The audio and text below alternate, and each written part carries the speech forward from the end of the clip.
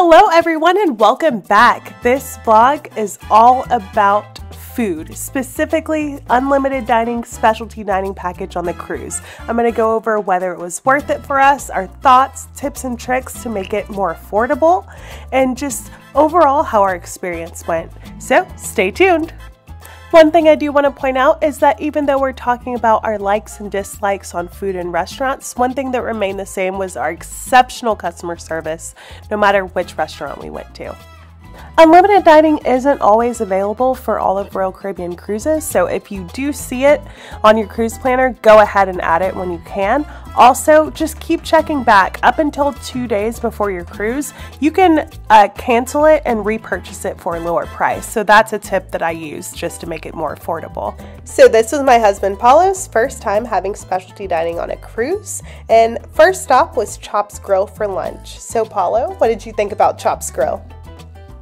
So yeah, Chops Grill was a great first restaurant to experience specialty dining at. I'm a big fan of steakhouses. I was kind of disappointed they didn't have the ribeye on the menu, in the lunch menu, but they did have a delicious filet mignon that I was able to enjoy, which was great. They even had a red wine reduction sauce that you were able to add to it. On top of that, the sides were amazing with the Guy Ritchie's tater tots, Parmesan truffle fries. So that was really good. I thought this was also a great alternative to just going to Windjammer or Park Cafe, which is some of the places that we would have went to lunch.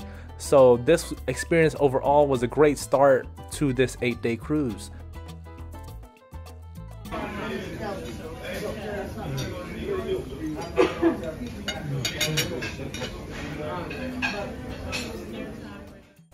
At Chops, one of the things that I loved so much and looked forward to getting every time we went there was their lamb.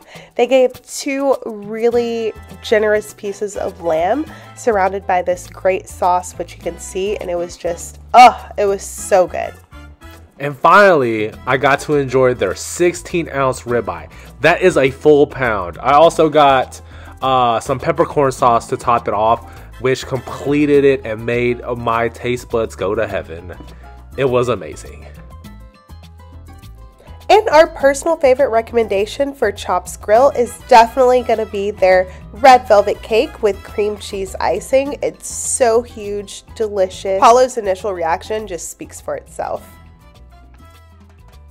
Next stop was Izumi's, and Izumi has sushi and hibachi area.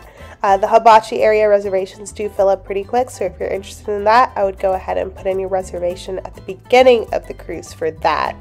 We prefer sushi, and they give you so much food. It's delicious. As you can see, the rolls are huge. You do get 1 starter. You could probably ask for more and they'll give it to you, and then you can get 2 large plates of sushi. It was just so much that we could barely even finish it each day. Yeah, I loved the Izumi as well. I thought it was a high quality Japanese restaurant on the ship. I was extremely surprised at how large and scrumptious their specialty rolls were. Anastasia's favorite was the Furumaki roll, and my favorite was the lobster tempura roll, which had tempura fried lobster with spicy aioli inside of the tempura ball, and it was quite scrumptious and delectable. And also for dessert, they had these savory, sweet mochi ice cream that came with green tea, chocolate and strawberry, and it was quite the adventure that my taste buds were taking on.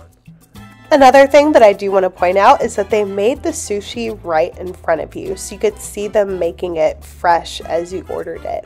And so if you have any type of dietary restrictions, they're very quick to take care of you. For example, mine is cream cheese. I heard some other people's were imitation crab and a few other things, so they're very accommodating for those.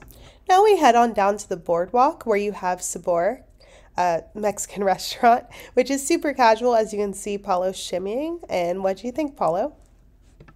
Sabor really was not my favorite on the ship. I thought I could get Mexican food and pretty much anywhere, and I would not pay extra to have it on the ship. But they did have a really nice fish dish that I enjoyed. It was very flavorful.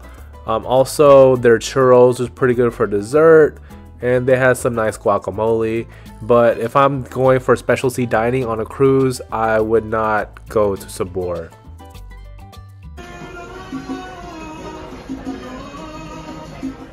And now we have Giovanni's Table, located on Central Park. So yeah, I thought Giovanni's was pretty good. It's Anastasia's one of her favorites. So for appetizer, you see us eating right now, we have the pork belly. I was kind of disappointed in the pork belly because I like my pork belly fried and crispy, while this was more of a slow roasted. So a lot of the fat was a little chewy for me.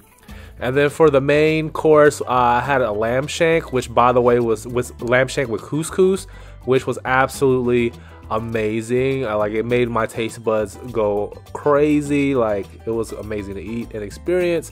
And Anastasia, she likes her Alfredo, so she had linguine Alfredo with mushroom sauce, which was good. She enjoyed that.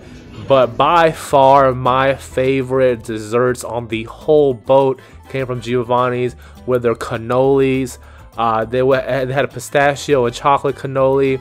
And the best thing is you can get any of these things to go, so you can enjoy them later. So I legit had 2 cannolis at the dinner table and then asked for 2 more cannolis to go to enjoy for breakfast the next day.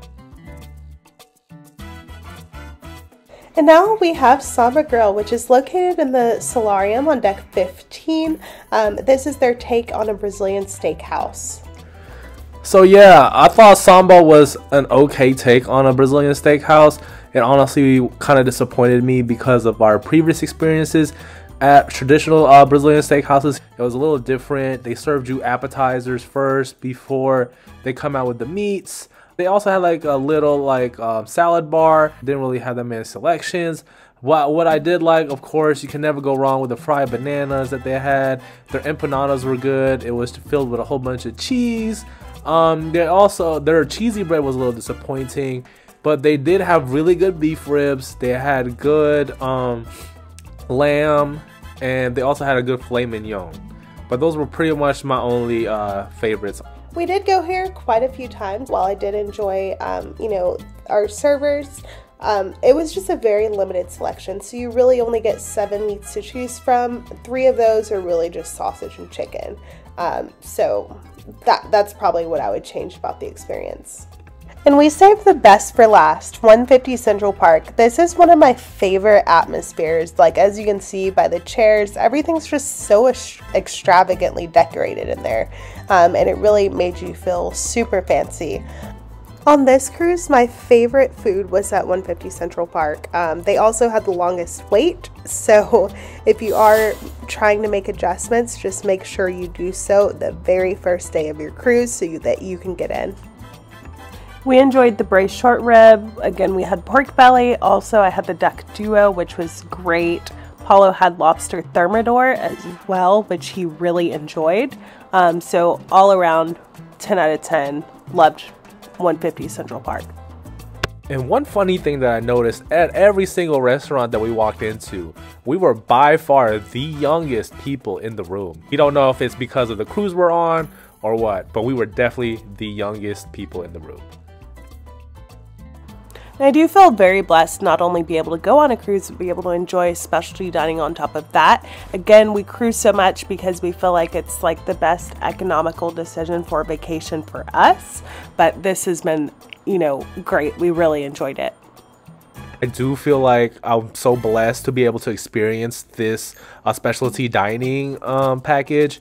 It was definitely worth the money, and I definitely had some of the best cuisine I've ever tasted in my life on this trip. And this vlog concludes our cruise segment. We hope you really enjoyed it. It's a little bit different, a little bit more informational, but thank you so much for watching. Thanks for watching. Please like, comment, and subscribe. Also, let us know if you have any questions at all about cruises, tips, tricks, specialty dining, food, any of that. Thank you.